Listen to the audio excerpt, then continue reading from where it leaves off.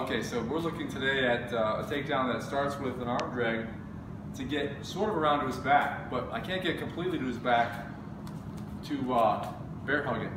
So as I pass this arm down and through and I step in, I'm able to get just close enough to reach around his back and grab his lat, but he squares up with me like this. So this is where I end up for the moment, because he knows that I'm circling around behind him here.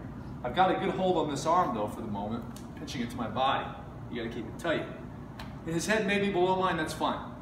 But I've got his lat, and he doesn't want me to be close. Let's say his left foot is close to me. He doesn't want this. This is even worse for him. So he squares up with me, and this is what creates this opening for this sacrifice elevator. I'm gonna step in, and then I'm gonna kick back and kick him over this way. Notice my leg is pushing off the mat as I kick over my head. Then I kick this under me as I turn my hips and come up, retaining this arm the whole time so that he doesn't just roll away. This keeps him here. So then I can now start to bring his shoulder down and cover him and start to work from here. Since this arm is under my arm, he can't turn to his left, so in desperation he might try to turn, he can't turn to his right, so he might try to turn to his left. And this is where I start to move.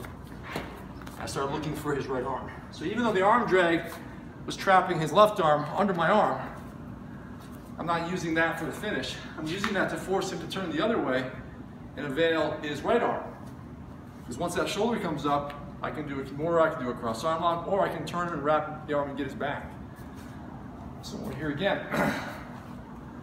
So I drag this arm and step in to get this lat, and he turns into me. So here we are. Then I sit back and I kick up.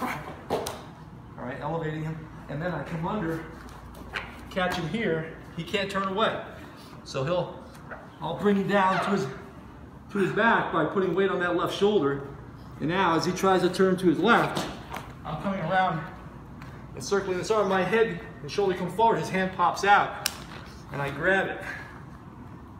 Either for the kimura, or I'll pop up and get the arm lock.